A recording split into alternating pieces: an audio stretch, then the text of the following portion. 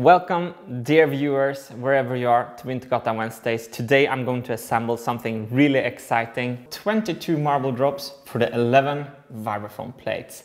I'm going to go about this project in an organized, step-by-step way.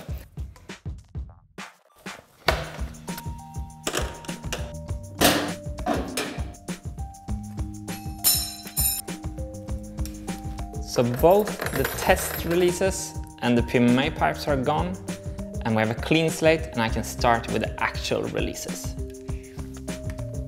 So these beauties have been manufactured by Marius. So he has made long ones to go on the bottom and short ones to go on the top. However, I've changed my mind regarding this design. So what I realized that instead, by only having 3 metal wires coming down, the 2 marbles can share the middle metal wire, and we can have them closer to each other and guide the marbles better to hit the same hit points. I remember having a little bit bad conscience about this when I was going to tell Marius, but when I told him, he said, well, that's engineering. Whenever there's a better solution on the table, that's the one we should go for. So he showed a lot of good engineering heart there. So I have a stick to measure the height here for the marble drop at the drums, and this length is perfect. We're actually hitting right here.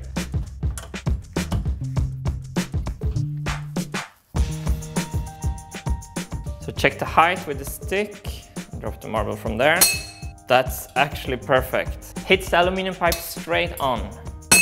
So if there's any kids watching, this is one of the good things with becoming a grown-up. You can screw into your own table.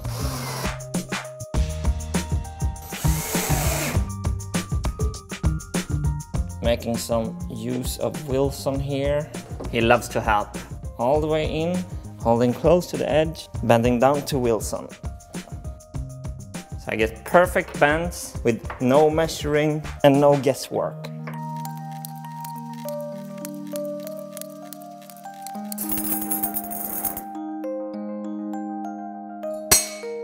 That was like there. From the other position, it's like there. They're touching each other. I need to pull this one a little bit out. Better, better, awesome. So we have another problem. You can see that the marble is falling through here. I have to tighten up the gap with here. Yeah, better.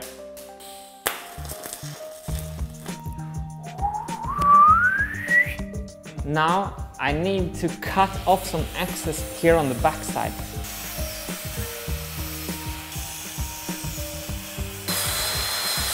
Oh, don't you hate when your cordless sticks in your demagnetizer wheel?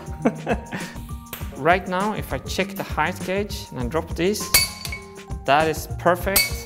And that is perfect, but the marbles are interacting with each other. I have to create more space here. So what I'm doing is I'm just slightly bending this out, slightly bending this out. Okay, now they're clearing each other. I want them to hit a little bit more towards the center. What I can do then is that I can just angle this a little bit inwards. Now the marbles are interacting. Oh yeah, 2 channels done. Now I'm just going to plow through all of this, and then we're done with the below layer. So I can finally dismantle this template. So now I need to create the top ceiling to constrain the marbles from flying out when they're charged. And the angle looks good.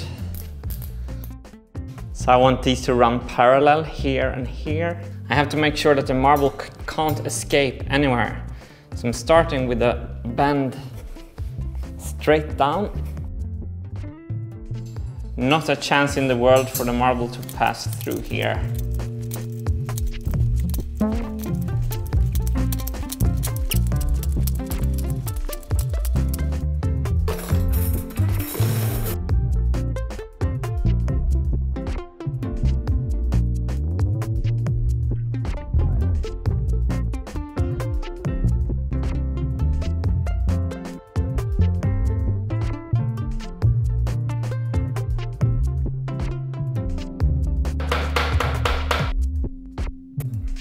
third,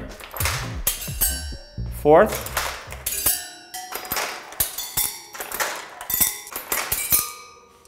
Awesome, they all work. Now we can start with the fingers that are opening to release the marble. Now I need to source material for 22 of this package.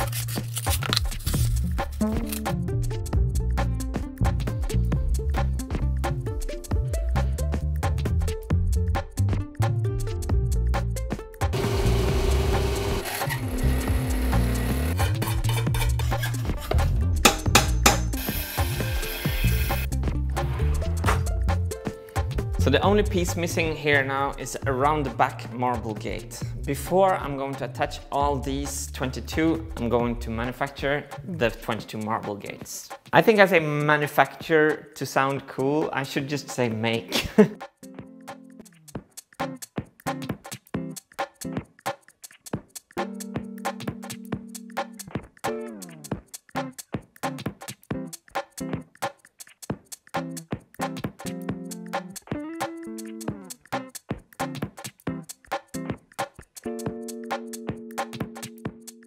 Quarter to 6. Let's see how long time a stupid small little step like this will take me. Almost 1 hour just to clean these pieces.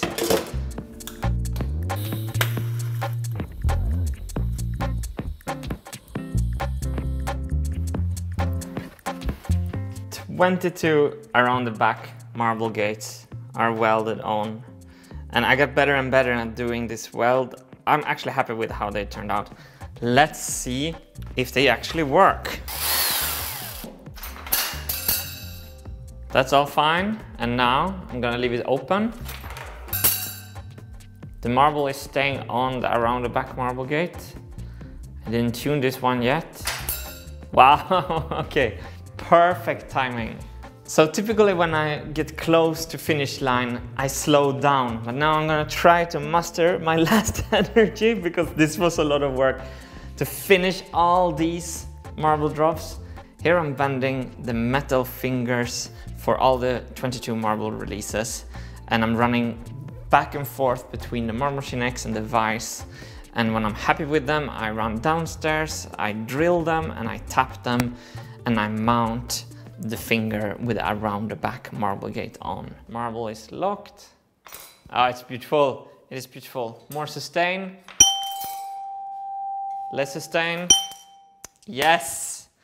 I'm gonna do a very rough adjustment of the musical timing of each vibraphone note. So I made a test program where I'm gonna drop marble on the kick drum and on same note at the same time.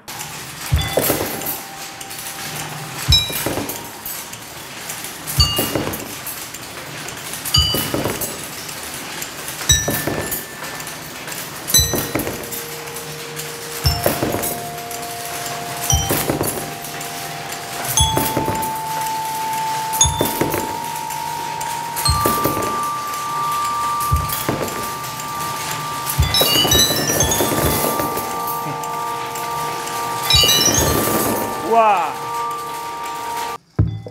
So that one is late, that one is dead on. Well, that one is, it's actually tight. So let me demonstrate the 3 different ways I can adjust the timing of this particular marble. So number 1 is in and out of this position, bending it out a little bit with hand. Second adjustment possibility is up and down like this. I can loosen these screws and then I can slide the whole dropper up and down like so. Obviously increasing and decreasing the distance between the marble and the vibraphone plate. So these are 0.1 millimeter thin shims. These shims are applied on the back side of the machine. So we want this tone to be later. We can just add 0.3 millimeter. So the shims will now move the plastic thing at an extremely controlled distance, and the programming pins will hit it later.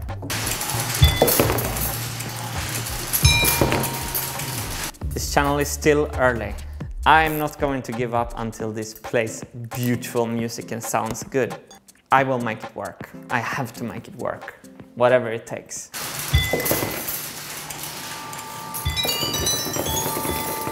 Ah, it was better.